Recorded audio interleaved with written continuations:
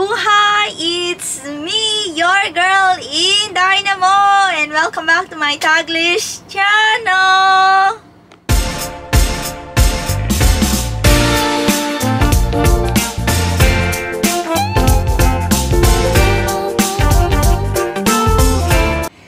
Hello guys! How are you all on either side of the universe? So guys, another day, another gala, another attraction for today's video. Are you ready for a winery tour guys for today? What are we waiting for? Happy watching!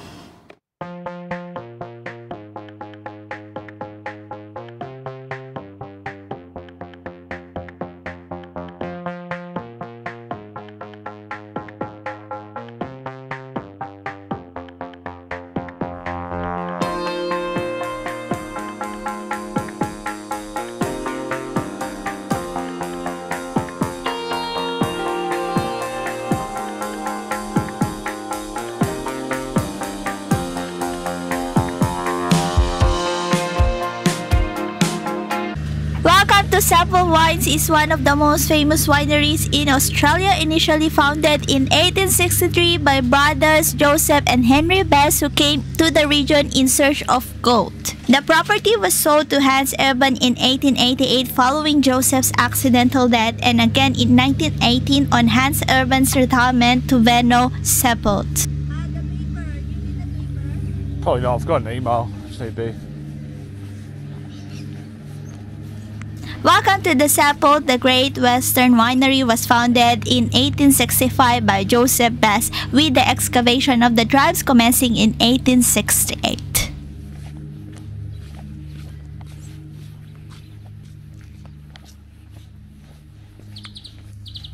Guessing the grapes aren't out yet. Down.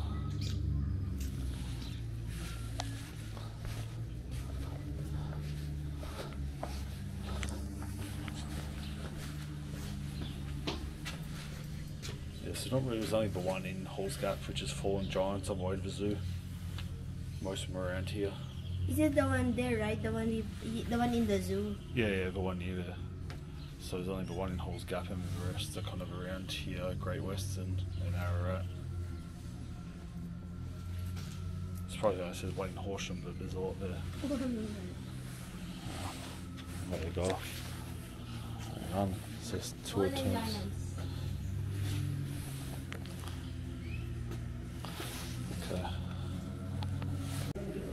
Cellar Door offers wine tasting, licensed cafe, museum, and historical guided underground cellar tour. The property is well known as the perfect venue for weddings, functions, underground dining, and live music events.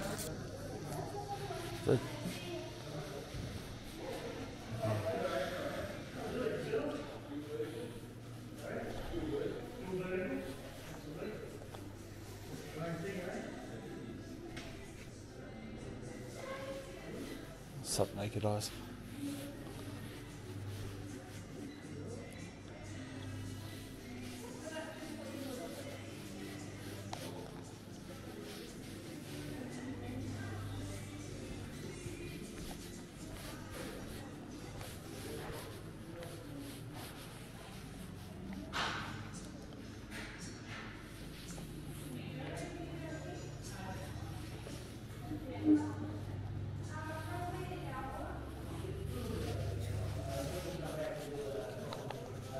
Today, Seppelt Wine is one of the Australia's most well-known and respected wineries, producing award-winning cool climate wines vintage after vintage, including the iconic Seppelt Shoal Sparkling Shiraz and Seppelt St. Peter Shiraz, named after the original vineyard planted in Great Western.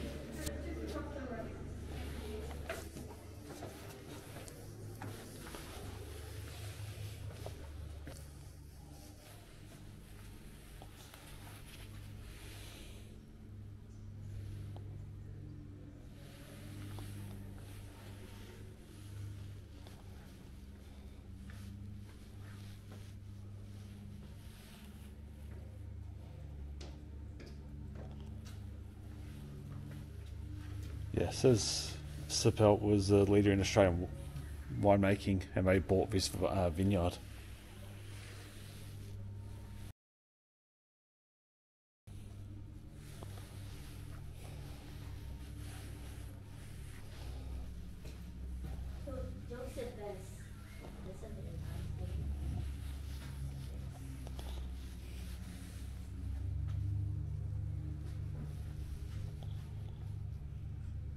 When Joseph Best discovered the ground on the site was made of a rock-bend decomposed granite, an easily dug yet solid compound, he commissioned local gold miners to tunnel underground cellars to store his wines. These cellars are also known to these days as the drives. Are you going to eat down? Yeah, I think so. How are you going to put down? Ladder. Nah, don't know. There's probably a door out there, I'd say. Seppelt's Wines is also well known for having the longest underground cellars in Australia, with over 3 kilometers of hand-dug drives beneath the winery. With Australia's harsh climate, the cellars were dug 7 meters below the surface to regulate temperatures for more than 3 million bottles that were stored during production. The first underground drive was dug in 1865 and continued until the 1950s, expanding storage as production levels increased.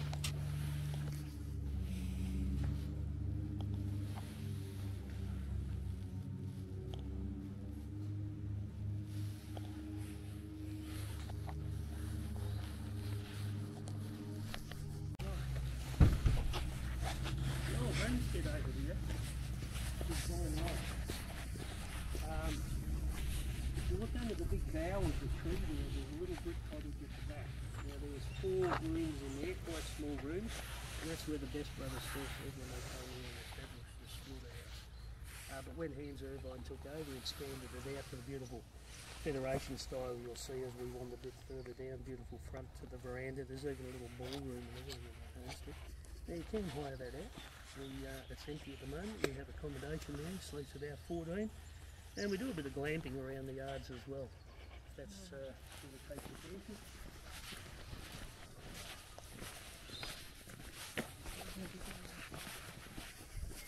So is there a lot of these buildings now that are not really being used much? Yeah, a lot of our plant, well, it's all good news, but you see inside we've got so much space now because a lot of the production methods have changed.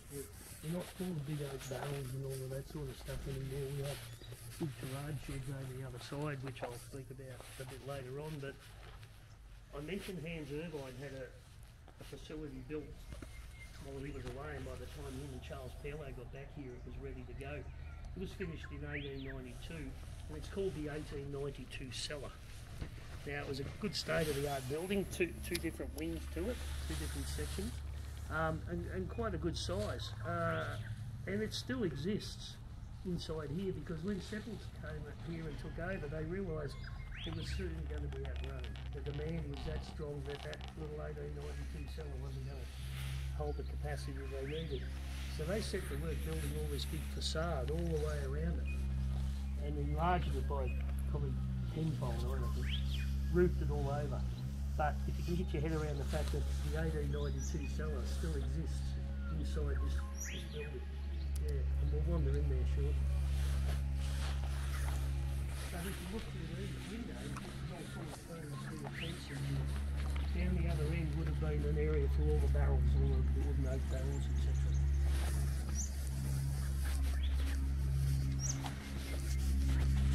Smell of fresh cut grass, eh? Yeah, lovely.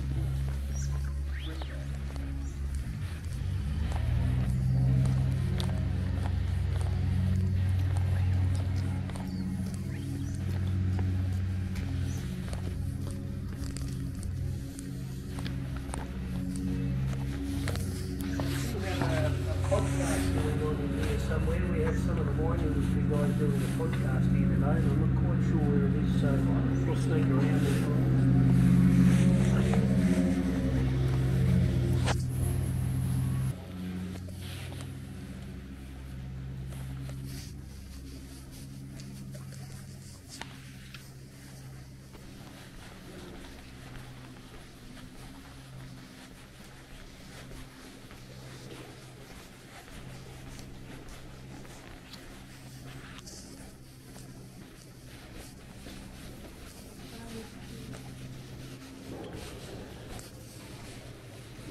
Yeah, so this is part of the extension on here. This was a big barrel room, so this would have housed the storage from the 1892 cellar with all these big oak barrels. But eventually a lot of these smaller barrels were made down the track. this is quite a big space. We now use this for weddings. Weddings here in the past few weeks, so we set up a wedding chapel in here, and most of the ceremonies take place out here, and we'll head into the 1892 cellar where we set up the formal reception. To take note of these big old barrels and these small ones here, I'm going to talk about how they use them a bit later on when we get downstairs.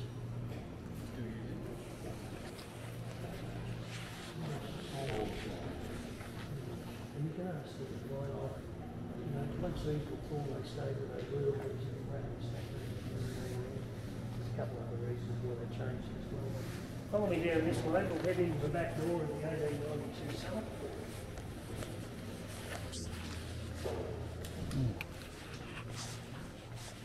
So this is what the old original cellar looked like. You can see there's two different wings to it. But yeah, good sized building, and there's a purpose-built ramp we're going to head down later on into the underground cellars. But yeah, it soon became way too small, so they built all of this around it. But we're going to walk through. So we've walked down here, we're going to walk into the bottom door around the back down here. And as you do, as you step down, you'll probably feel the temperature drop a degree or so.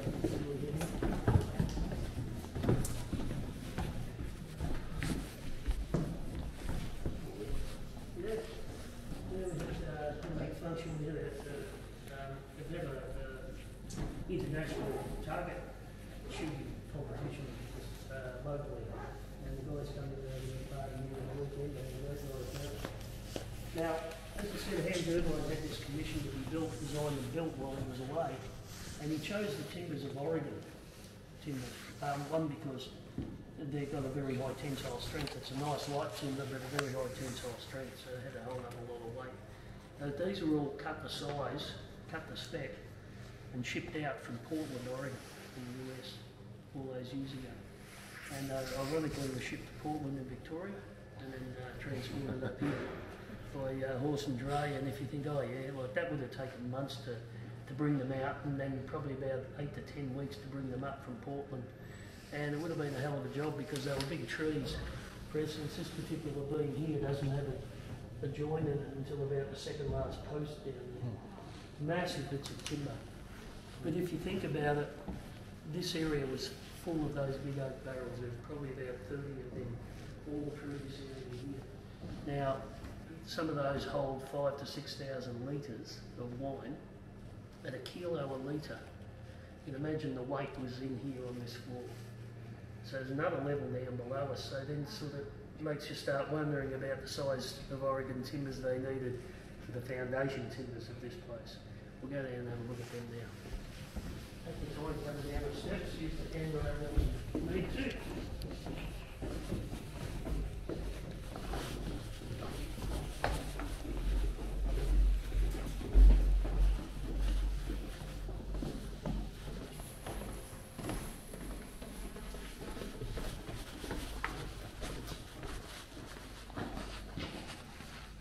Yeah, have a look at these uprights.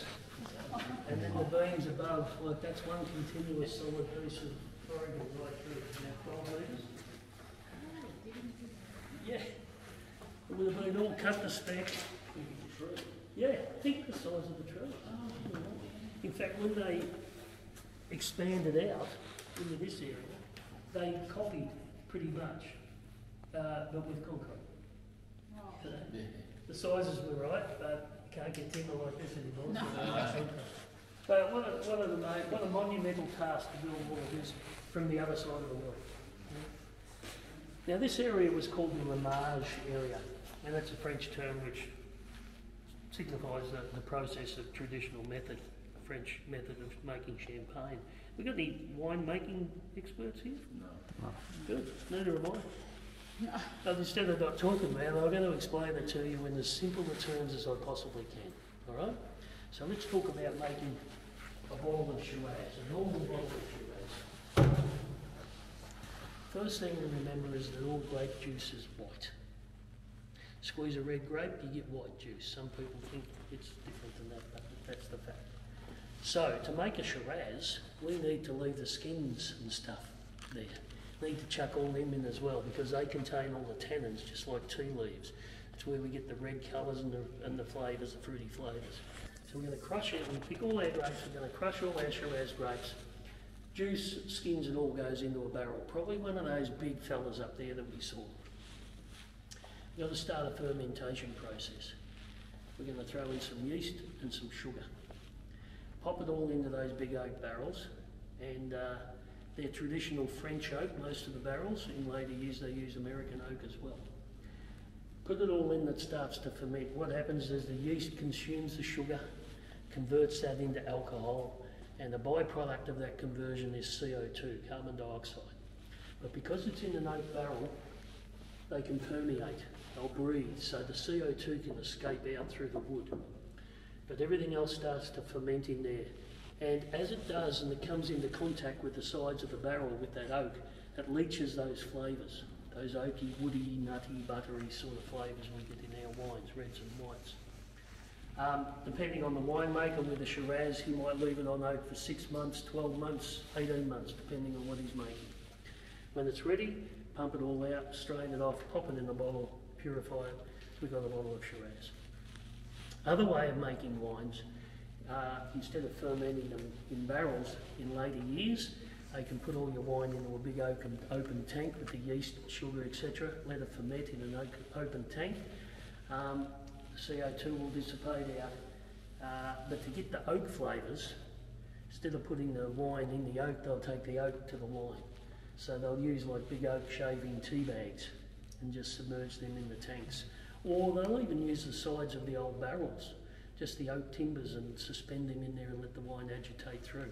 Either way, it's going to leach those oaky flavours. So if you look at your bottle and it says it's matured on oak, guaranteed it's been in a barrel. Either a big one, more likely these days one of those smaller ones, the hogsheads or barriques, but it's been in a barrel. If it says it's oak enhanced, it's been matured in the stainless tank and the oak has been taken to the wine. Does it all make sense? Yes. Yep. Reasons they went away from, a lot of them went away from those big oak barrels, as we said upstairs. If you filled one of them, that's where it's going to stay. With the smaller ones, you can fill them, you can stack them and rack them as you saw up there, you can move them around with forklifts. Plus, if you were a winemaker and you put all your wine into one barrel and you've got all your eggs in one basket, if you muck it up, you've lost a lot. But if you're putting all that wine in 20 or 30 little barrels, you do all your magic with 1 or 2 barrels. If you get it wrong, you lose a barrel. That's all. You need to make the changes. Get it right, then you transfer that process in all the other barrels and away you go. Yeah? We're going to take it one step further. We're going to be like PLO and Irvine. We're going to talk about making a sparkling Shiraz in the traditional French method. All right, it's a little bit more complicated. So I've left all the chemistry and all of that stuff, complicated stuff, out of it. Again, we'll try to see.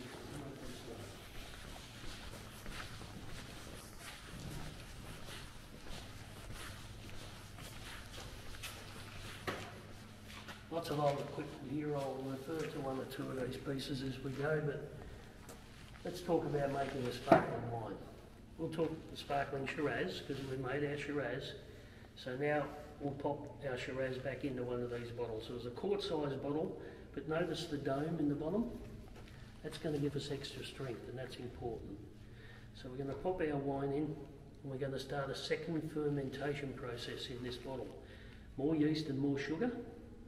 A cork, and in the old days that cork had a V cut in the top, and there was a metal staple clip got pressed under that little lip of the bottle and pressed in and held that cork in nice and tight. Because as we said before, the yeast is going to consume the sugar, turn it into alcohol, and the byproduct is CO2. This time, unlike the barrel where the CO2 can permeate and escape, it gets trapped in this bottle.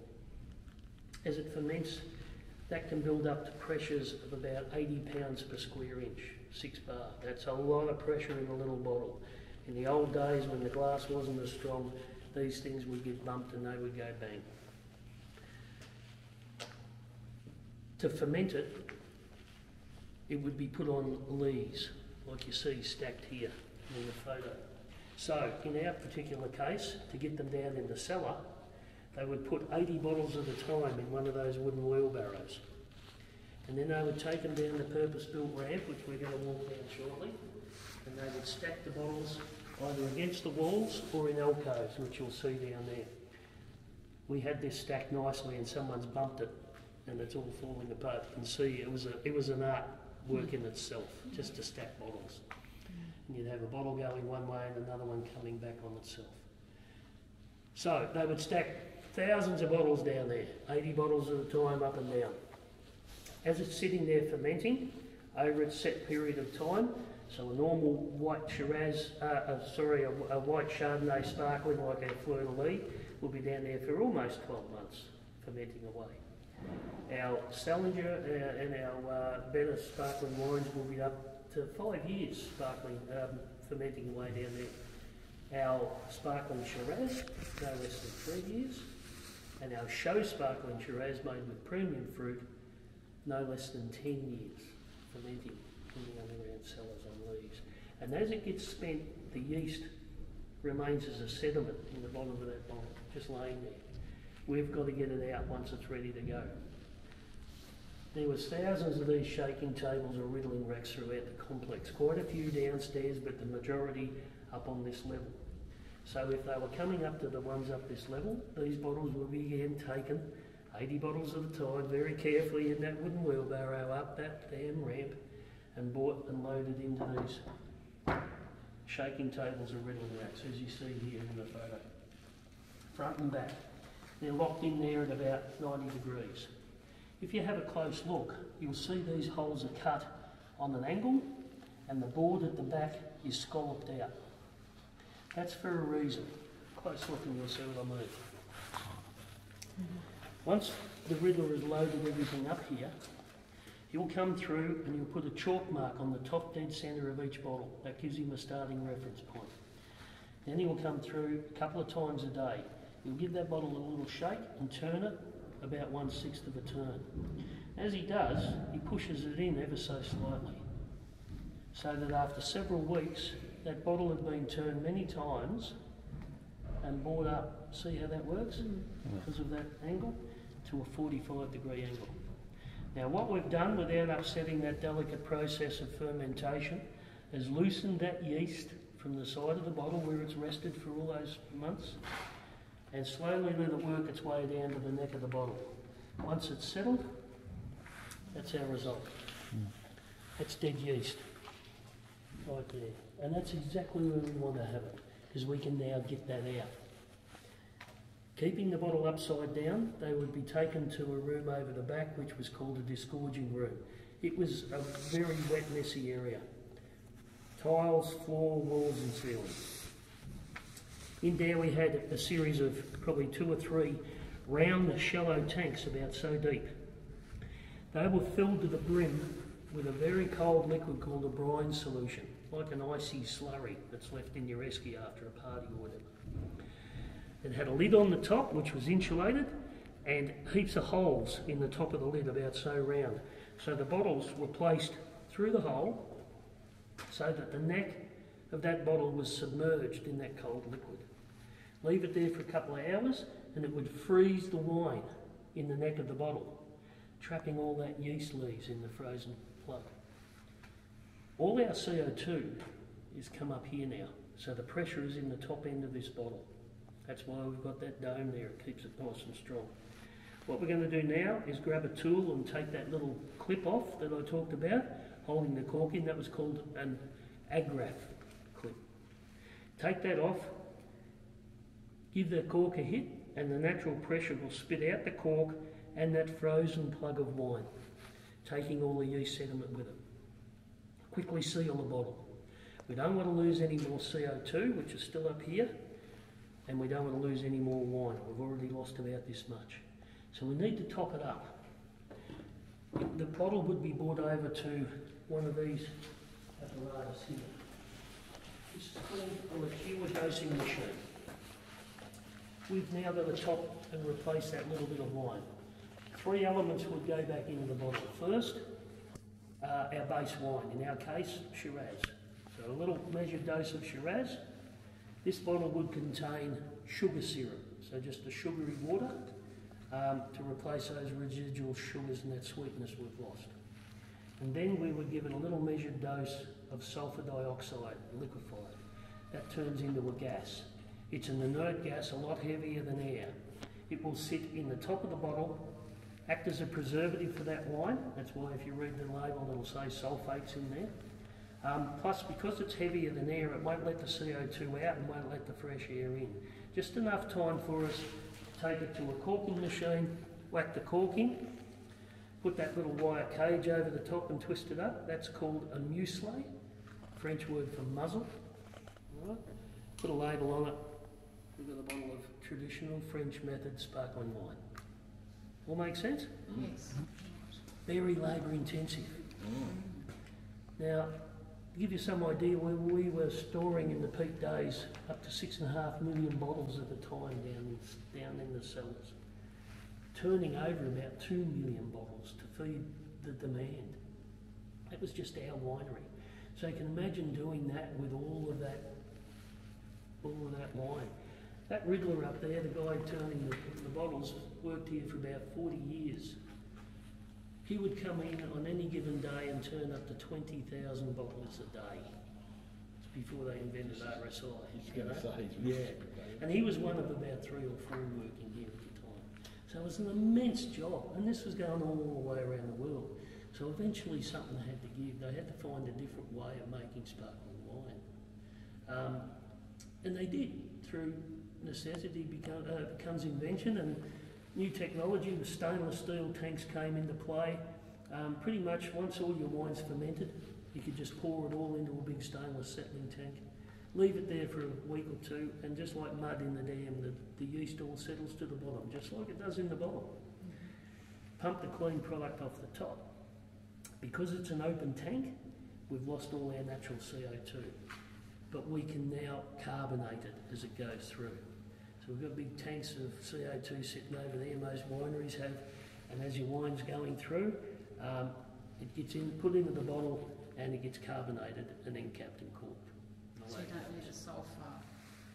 Don't need all of that. Sometimes in the big open tanks they will put what they call a blanket, so they'll pump sulphur dioxide in there, which will sit on the top and help try and keep some of that CO2, keep the air out, but let it ferment away underneath. And the CO2 will bubble up and pop through it. But that's okay, we can now carbonate it on our way through, yeah?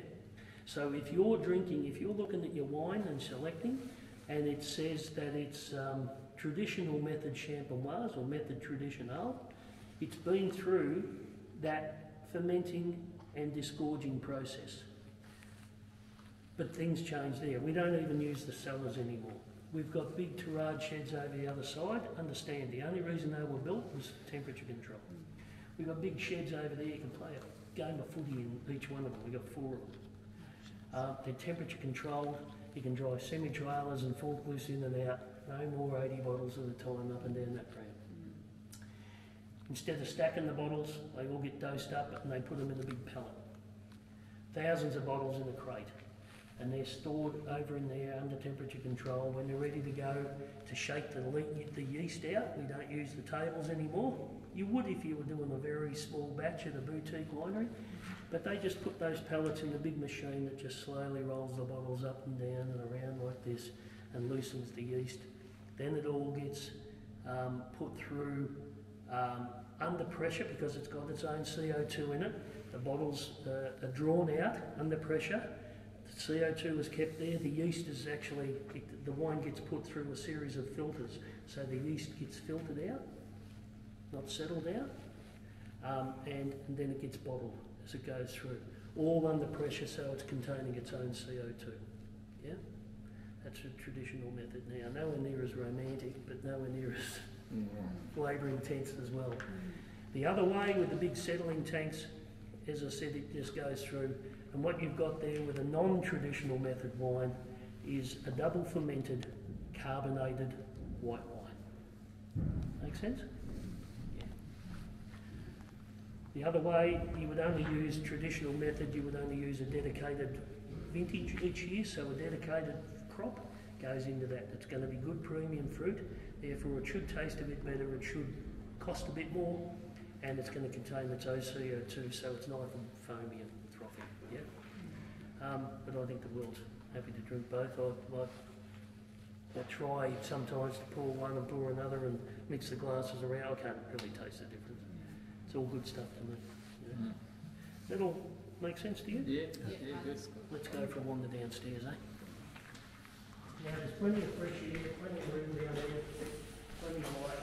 If you do feel a little anxious at any time, and it can happen to the best of us, don't suffer, just let me know. I can bring you out to an area where there's more space or Initially consisting of only a 9-meter deep shaft entry and a single drive, successive owners of the winery continued to extensive the hand-dug drives over a period of 60 years to cellar the extensive collection of famous wines produced at the property and store them at an optimal temperature of 16 degrees. We're starting underground. This is ground level there. We are now walking to the underground of the Seppelt, the Great Western. The drives or the underground cellar are a maze of tunnels which stretch under the vast property of an incredible 3-kilometer being the largest underground cellaring system in Australia and have the capacity to store 3 million bottles of wine.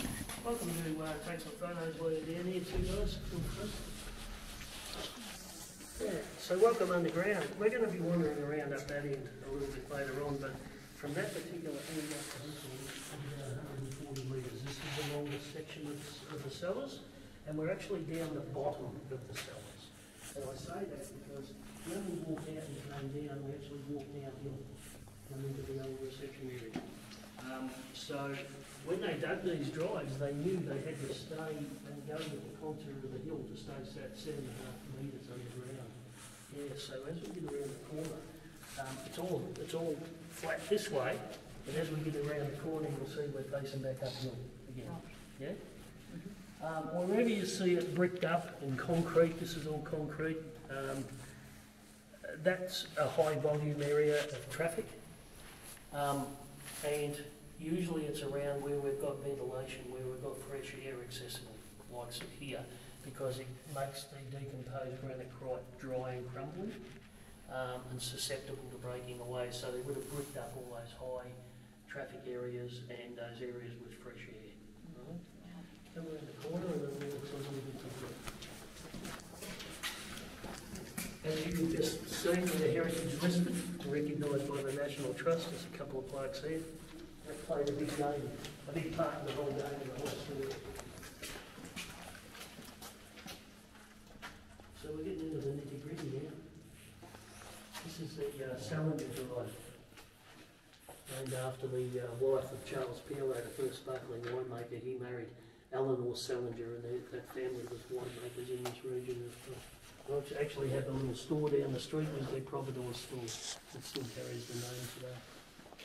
Alright, so what's down here, as you can see, there's hundreds of thousands of bottles. But during that period where South Corp decided to take over, and Seppelts knew it was coming as well. They built those big Gerard sheds over the other side I was talking about. So they stopped using these for fermentation, these drives. There was millions of bottles down here already fermenting that was still okay. So through natural attrition, when they were ready to be produced, they got taken out up that ramp and used, disgorged and used. And eventually the numbers dwindled down here. Anything they found that was no good anymore, it was too old, the corks had gone, and had gone sour or whatever, no use moving them out. And they're no good, so just leave them here.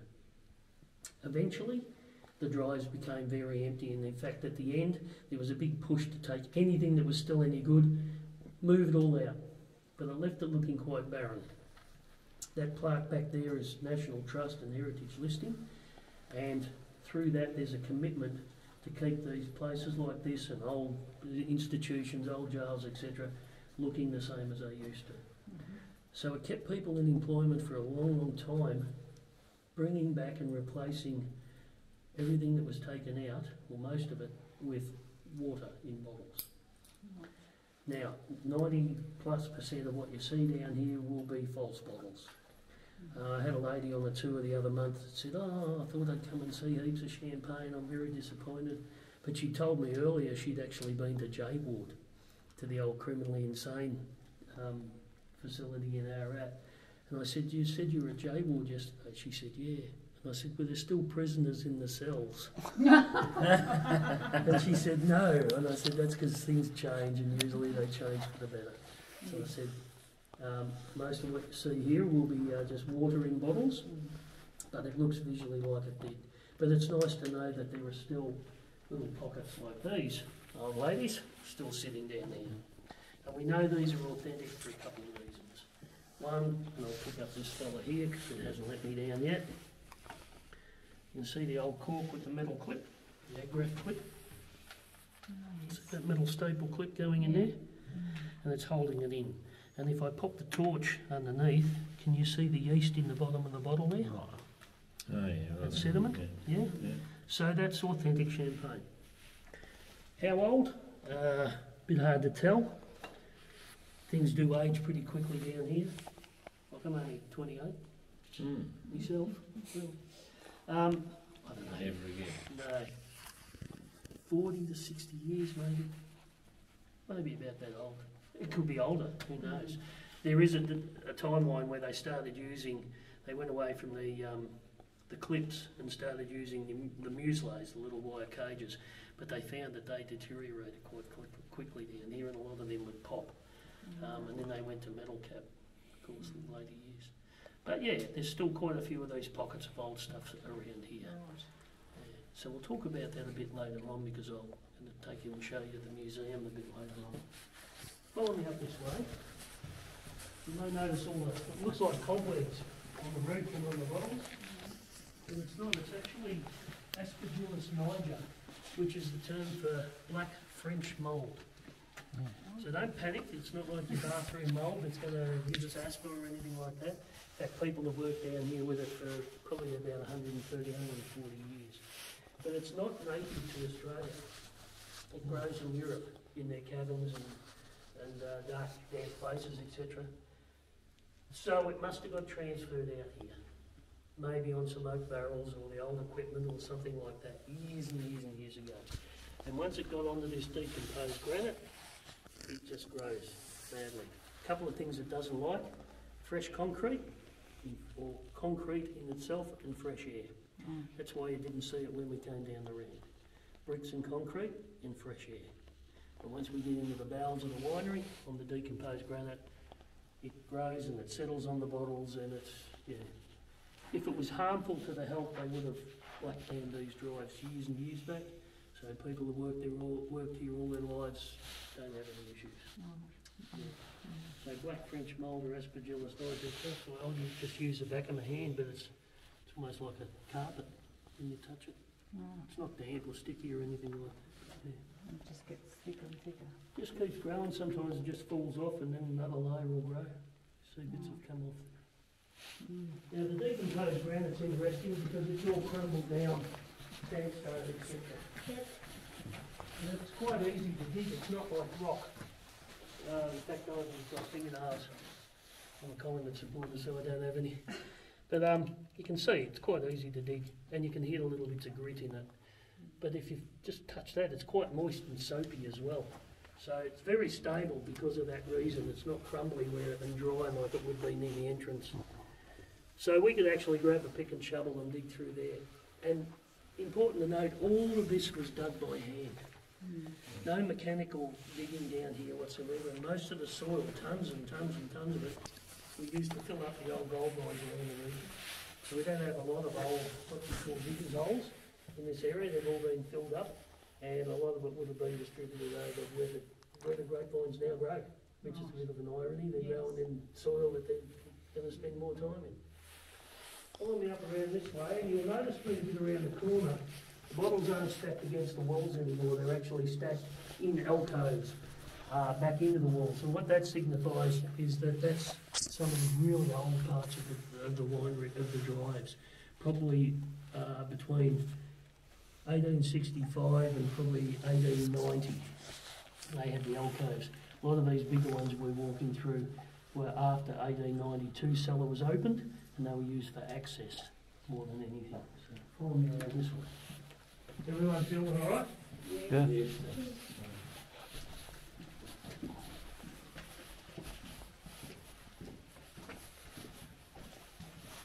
We'll walk you back up that way a bit later on, but I want to show you something down here first.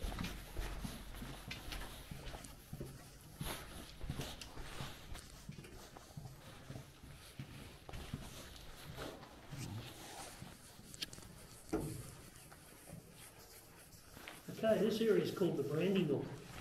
And Hans Irvine did make brandy. He had a little distillery upstairs, and he made brandies, and this was dug out to store his bottles of brandy, but he was more successful at the sparkling wine, so this remained very empty for a long, long time. But in the mid-70s, the Seppelt family decided to use it as a bit of a promotional tool. They had these little alcoves put in here. The idea was to offer them up to the prime ministers of the day as they came into power. And this would promote the winery, having that prestige of having your prime ministers with their private collections of Seppelt wines down here. Now, Malcolm Fraser had just come into power after the dismissal of Gough Whitlam in the mid-70s, and he was a patron of the winery anyway. He was from Balmoral or Doreen over the back of the Grampians, and so he used to come here quite often. His collection was kept in that little alcove there, and still, in fact, it still carries his name on the nameplate. Sad day after he passed away. He used to come here a couple of times a year and bring people down to grab a bottle out of there. But yeah, that stopped after he passed away, obviously, and yeah, we had to unlock it and stack all the wine in a box and send it back to Tammy and the family. But no one will ever use that anymore. That's dedicated to Malcolm Fraser. But he was the first and last Prime Minister to take Seppelt up on the offer. So instead of just having these empty, we've got past winemakers, past local, federal and state politicians have their private collections of Seppelt wines here, and one of our Lord Mayors pays a fee to have his Seppelt wine stored here as well. Nice way to impress your friends, bring them down, grab a bottle from the Brandy Nook. But you can hire the Brandy Nook out for functions. It's on the website, and it's called Dine Deep. We had about 16 or 18 people here the other week. I think minimum's 12, maximum was about 24. 4 different courses, matched with fine wines, different levels of meals and matching wines as well. Starts at about $140 for all the sides. But that's all inclusive. Great night out for the punters. Big job for us. Yeah, Bring all the cooking upstairs in the 1892 cellar commercial kitchen. Bring it all down here. But they have wonderful times down here. Some unforgettable nights. We've had people in ball gowns and tuxedos with string quartets playing here. We've had little engagement and wedding parties and everything down here. Murder mystery nights and longest lunches in the drive, in that big long drive you saw. All different sorts of things. So if you're ever interested, pop on the website and have a look at it. Hans Irvine used a similar technique to promote his winery with dignitaries because he was a politician, as I said. And from the turn of the century and the start of Federation, he used to invite dignitaries here. He'd open the new drive in their honour and get them to come up and do the honour of opening that drive. We had Lord Hopetoun, Lord Huntingfield and Sir Dallas Brooks come here. They were all past Governor Generals of Victoria. And this raised the profile to a national level for his winery. Although he was exporting wine overseas, they were still sort of unaware of what they had down here. He took it one step further in about 1910 when he invited a childhood friend of his who just returned to Australia to come here and open the Dame Nellie Melba Drive. Now, Dame Nellie Melba was our famous opera singer, born and bred in Melbourne, and as far as the world stage goes, she was as big as it will ever get, I think. She wasn't just Australia's darling, she was the world's darling. And after spending a few years conquering the world with her talent, she came back here and opened the drive in her honour. And this got not just national but international media attention. Everyone wanted to know about this winery then. And she stayed a guest of the Irvines in Vine Lodge for about 4 nights. And one night after a meal and a few drinks, she alluded to Hans Irvine to the fact that she'd always had a fantasy about bathing in champagne.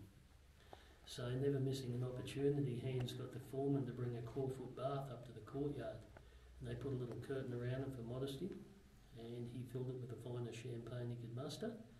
And they left her to it, and she did. She jumped in and had probably still to this day the world's most decadent bubble bath just up there in Vine Lodge. Now, the next day when she'd gone, the foreman said, "Boss, where do you want us to tip this stuff?" He said, "Are you kidding, mate? She's world famous. We're going to rebottle this stuff and see if we can sell it."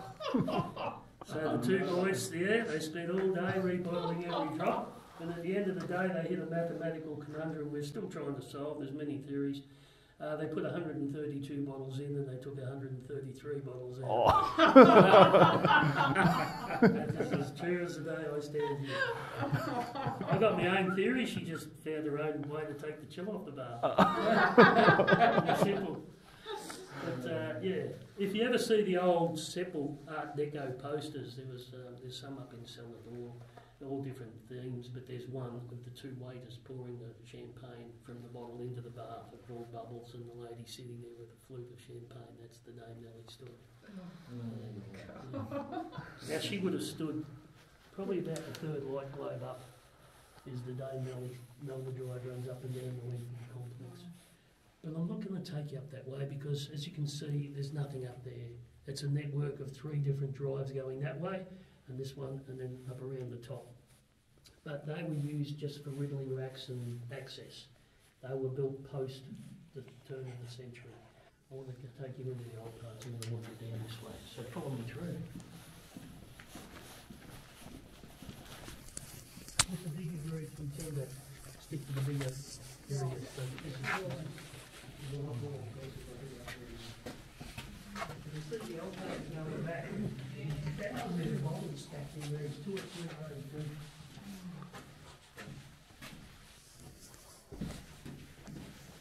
And this is the green the great weather. Some of these areas have been bricked up because they're high traffic. We're drying out. And you can tell again, we're getting close to bricks, so there must be a ventilator shaft around. And if you look up, that's where we started the tour. So we're under the shaft house now. So 1865 down here. I would have imagined, looking at it, that and this is all been sprayed with concrete because it does dry out from the ventilator shaft, they would have dug this little area here first, Anne-Marie Bland Feed Drive, Jean-Pierre Truette. We've just come up Joseph Best, and I'm going to lead you up Hans Irvine Drive. So they would have been those first 4, probably only a metre or 2 out, but then they just kept going.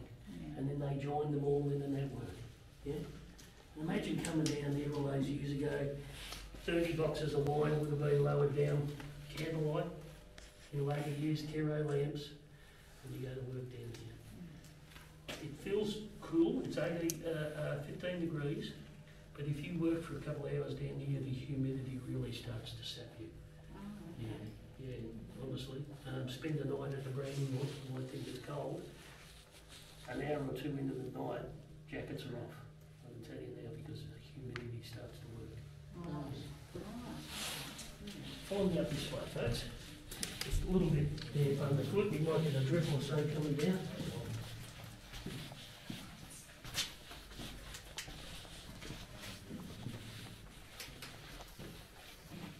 A few old bottles in the rack there. But they look very old, but you know, I don't know, probably 20 or 30 years.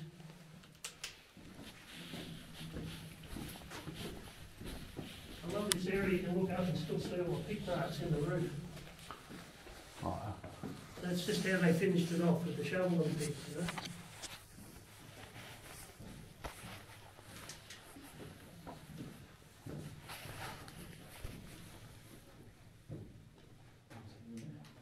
As you can see here, this is the top end of, remember where we're at the Branding Lodge and we're looking across that drive. So this is up the very top of those drives there. This goes on and on. But to give you some idea of where we are, so remember we're at the Branding Hook and we're looking, I said Dame Nellie Melbourne drives up there. These are the drives that run up and down, so we're looking across at the same end. But if we went to the end of that and we dug up 7.5 metres, we'd be up under the homestead, the top corner of the homestead, out behind the toilet block. You wouldn't want to get that wrong, would you? So that gives you some idea. So we walked out of the shaft house and we talked about the homestead straight away. So that gives you an idea of where we are in relation to above ground. Therefore, the car park where you walk down would be up through this way. And when you walked in the cellar door,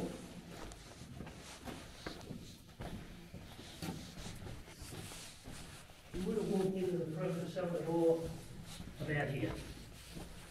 Straight up above us, you would have walked in the main doors.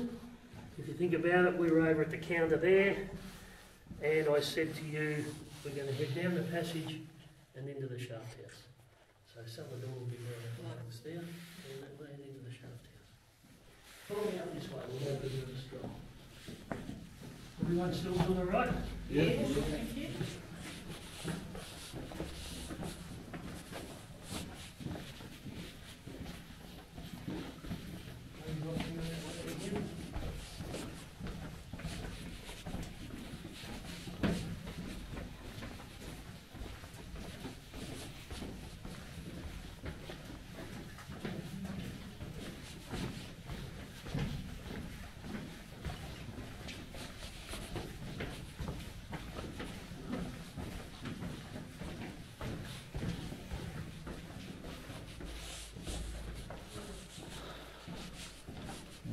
So that gives you some idea of the size of the place, because we're now over in the northwest corner, and above us is that big tank farm outside.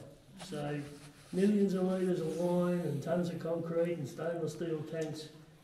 And when they dug these drives, those gold miners knew you put a dome in the roof, just like the dome in the bottom of the bottle, gives you more strength. Now, having said that, I just looked down and saw a bit of a, because it's been so wet, that's about as bad as it gets. Right. See how it's just shaled off the roof? Yes. So I'll go back and tell the management about that, and they'll come and clean that up.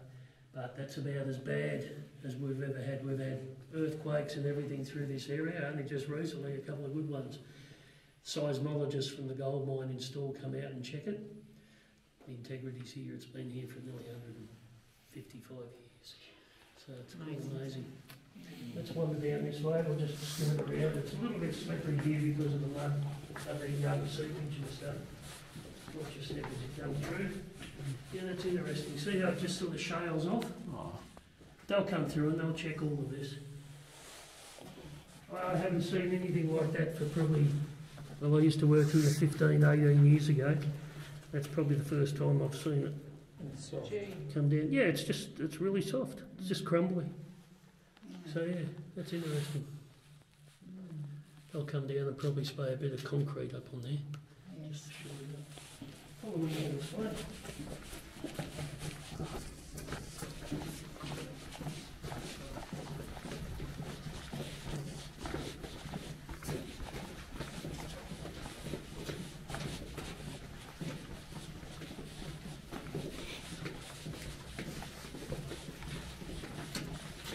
Again, a little bit of moisture on the path here, so just take the time, a little slippery. Do you have to pump much water out of here? No, very little. We've had one of the wettest winters we've had for a long, long time. It's all pretty good. Where you see the moisture coming down, there was a ventilator shaft there, so that changes. There's a flat plate there to stop all the vermin or rain or whatever coming through. Oh. But because of the temperature control, it fogs up. It nearly ices up in the middle of winter, and that water just drips down off it. So it's just normal condensation. Sometimes, as you'll see around the corner, there's little drip lines. You can see here there's little pipes coming out of the walls, right, and it's quite moist. Up above this drive here, there's a big drain upstairs that all the water runs into off the complex, and it's got a crack in it, so we know there's a leak there. But no, you never have to pump these out. There are sumps in the area, little pits dug in, but very rarely are they pumping anything out. No. Now, during that period, I talked about folks when they were moving all the bottles out of here.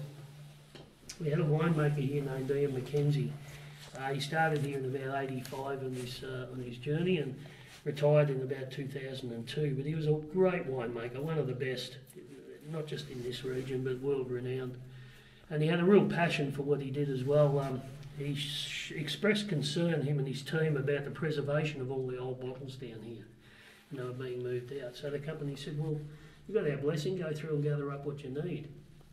So they went through all the records, all the documents, and some of the oldest stuff they found down here in sparkling wine terms was about the late 1920s, early 1930s. And what they did was they gathered up 2 or 3 of each vintage that they could find from this year and the next year and the next year. There might have been 1 or 2 they missed. But they gathered up a big collection. Now, the early ones were probably like the ones we looked at. They'd be no good.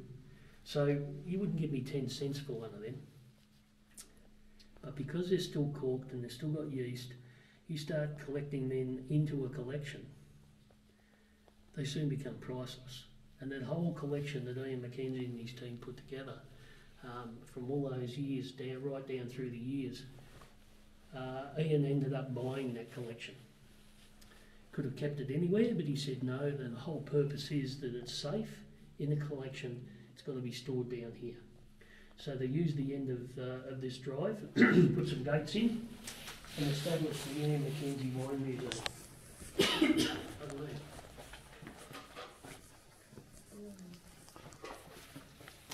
Quite a picture. What we have here is probably one of the best collections representing any one winery anywhere in the world, I'd say. Hopefully all the old historic wineries have got something similar.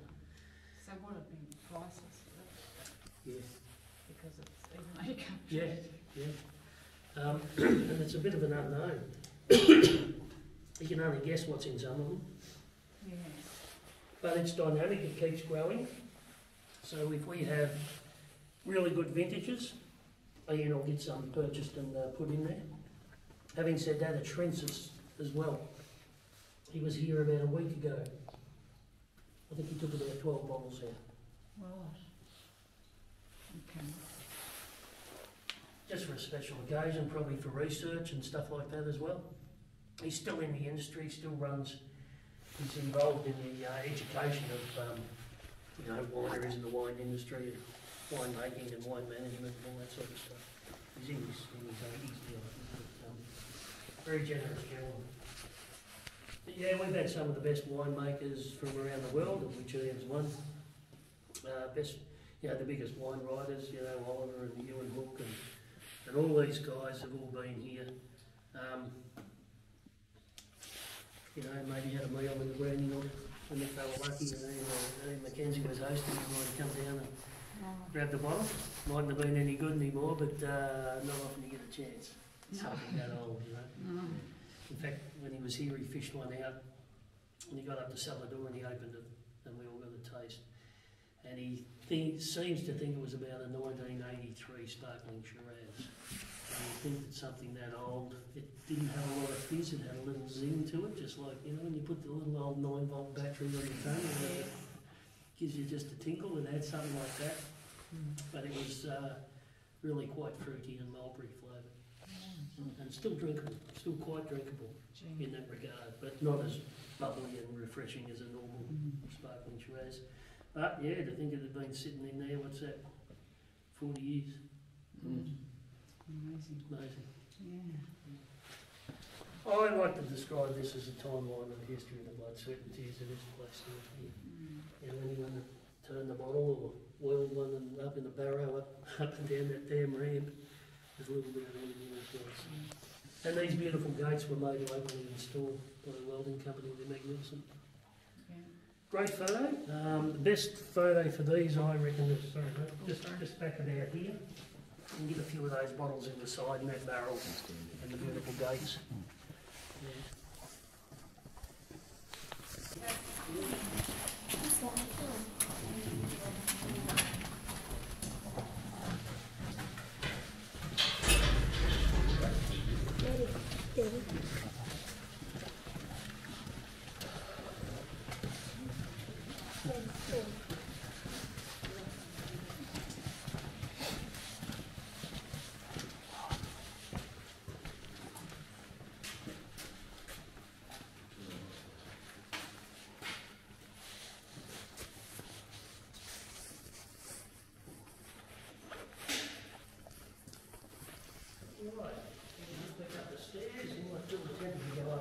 Back up into the ADELAIDE side.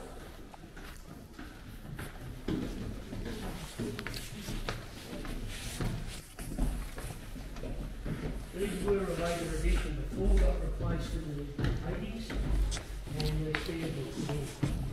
And at the same time, I think this is all Tasmanian timber. This all rocked out years ago. There's a little barrels in here, different washed out areas.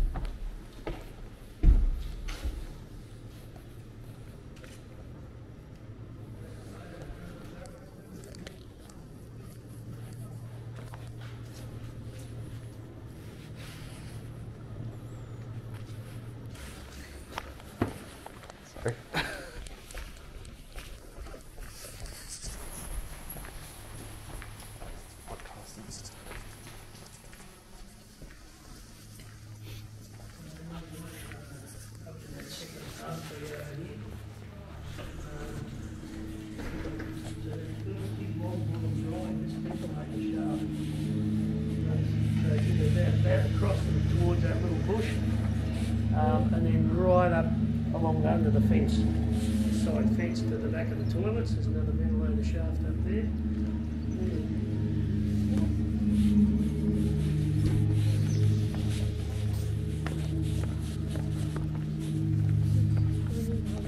The other day on the green concert here, they parked the truck stage here.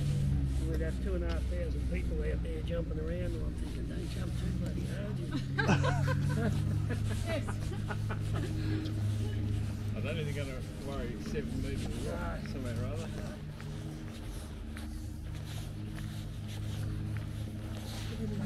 Yeah, full of white wines for many days.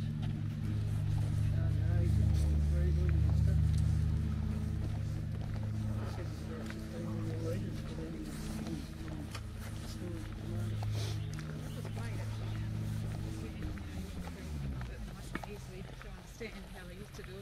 Yeah, it can be a complicated process, but like I said, I'm no expert, so I just thought simple as I can. Guys, have the palm trees connected to Seppelt and Seppelt's field in Seppelt's Barossa? field in the Barossa. Because it's just covered in palm trees. It is, and these trees were brought out from there. It was a sign of opulence. Yeah. So we had to save.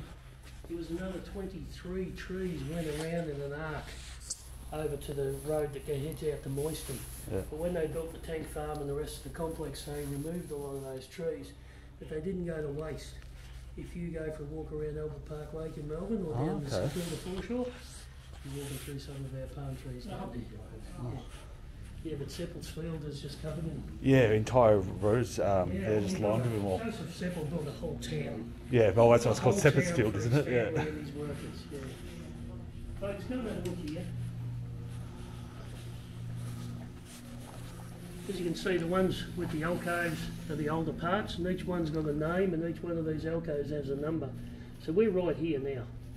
And we walked out and we come down into the reception area, past the big barrels where the weddings are held, down 1892 cellar, down underneath the Ramage where we talked about the winemaking. Then we come down the ramp. This is that big long drive. So we walked up Selinger and saw the old bottles just here. Come up into the Brandy Nook.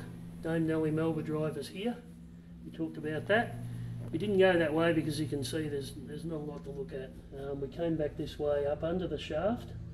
Then we came up Hans Irvine. Remember I shone the torch up and said we'd be up under the top corner of the homestead.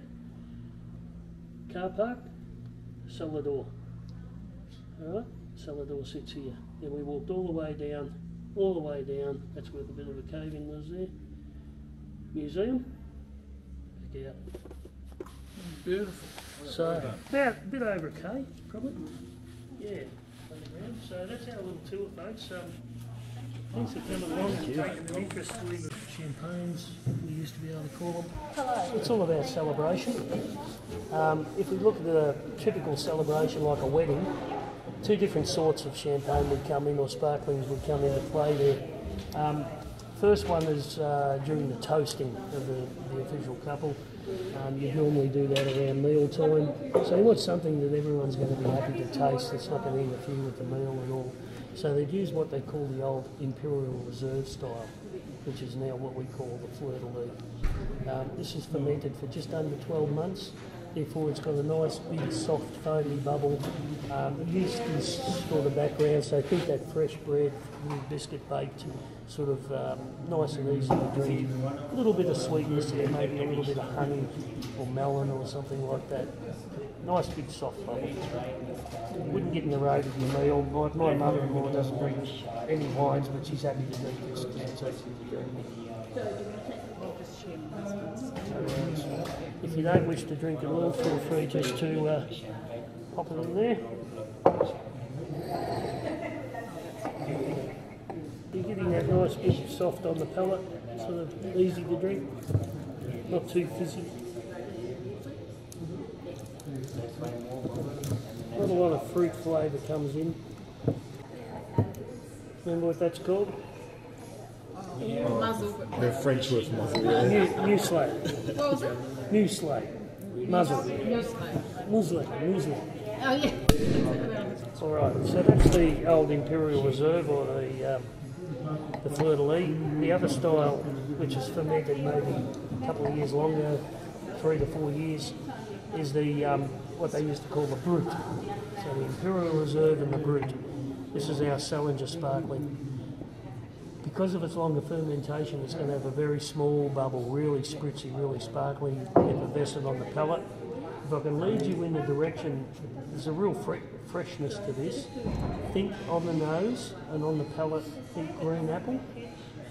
And there's a little bitterness at the end, a little tartness, think citrus, be it lemon or wine. Green apple, citrus, very spritzy on the palate. This one says formalities, this one says let's hit the dance floor.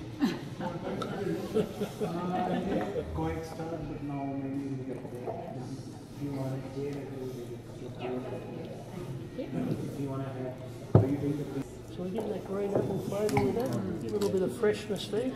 Yeah. I haven't started dancing yet, but... Oh, give it a few more sips. It's a bit more uplifting than the other one, isn't it? A little bit more effervescent. As if you look in the top, you'll still see a little cloud. Oh, yeah. So its CO2 is still sitting in there. Yeah. And if you just shoot that bottle out, shoot that cork out, it's just going to draw everything with it. Yes. Yeah. So you just go. Just twist. Let it pop in your hand. Turn the hand, thumb over the top, just slight twist. Some people wobble it, but you can break the cork. I just do a slight twist, bottle or cork, just let it pop in. Interesting. Yeah. On our special, on our premium show sparkling, we use a steel cap. Just a crown cap. Where does the cork come from? Yeah, where corks have always come from over around those regions, yeah. It's getting harder and harder to find, but there's still... Super. Yeah. You know... Is that a synthetic cork or is it a real cork? No, it's a real cork. These really are for keeping. You can sell them for a few years. Like I said, we had an 1983 one, but it didn't have much fizz left in it.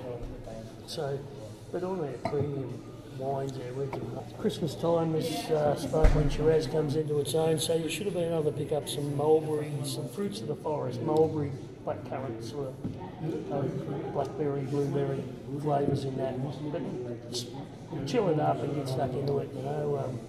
Sort of, it's a great summer thirst quencher and refreshing. Normally into this on Christmas Day. It goes with everything that I eat on Christmas Day. Yeah. We've always got one of these in our fridge. It's affordable, $27 a bottle. People come around and especially in summertime, want something a bit different. You know, it's always nice. So, that's it guys. That's our Seppelt Great Western dito sa Victoria guys. So, it took us from Grampians to the Seppelt's Great Western. Took us 31 minutes drive guys to the winery. So this is a unique tour because if you see earlier, we went underground. So it's an underground tunnel winery tour dito sa Grampians, and it's very popular. Why? Because there's a underground tunnel. So the former owner of the Seppelt Great Western, if you heard it earlier, he hired some miners to dig for his underground tunnel and then put his winery wine there on the underground. So the temperature under the underground is 16 degrees Celsius temperature yun, guys. So it's a bit cold for a winery, for a wine. So it's a good ambience for the wine. And you can see also the history of the wine, how they began, the owners, how they put the wine inside. So it's he can put also a 3,000 wine doon sa underground. So they call it the underground cellar. This is the largest underground cellar in Australia. So this is a they call it drive. So they don't call it underground cellar door, but they call it also known as the drive, guys. So you need to book ahead because they don't do walk-ins. So you need to book ahead, guys. And at the end of it, you can see also the underground, the wines underground, guys, still there. The bottles is still there. The molds is still there. And if you listen it very carefully dun sa ating guided tour, they have a guided tour on the underground, which is the drive. So as in drive, guys. So you can see also it's very unique. If you've been in our channel for a quite long time now, guys, we love to do a winery tour. So sometimes it's a self-guided tour or a guided tour, but this is a unique because it's an underground tunnel and kind of weird, cute, and amazing too. So anyway, highway, you can see also at the end of it, we do the wine tasting. So we have a small group. We only have just like another couple of us plus the guided tour. So he just tour us around, roaming around the area about the history. One of their best seller is the sparkling Shiraz, or what type of a red wine, but it is sparkling. It's a different wine, guys. So like there's a bubbles on their wine. So anyway, highway, that's the end of our Seppelt wines dito sa Grampians. Hope you enjoy watching, you learned something today. Plus, you had fun for today's video, guys. Thank you very much for watching. Thank you for supporting our video. And mega love shout out to each wonderful, beautiful people of the universe. Thank you from the bottom of my heart. Tell us dislike if you did enjoy our video for today. And please to subscribe if you haven't yet. And don't forget to hit the bell button for you to get notified for our next video. And please comment down below if you like this video pa. And see you when I see you on my next one. Bye bye, guys. Be good. You take care. Be safe. And mwah. Chala.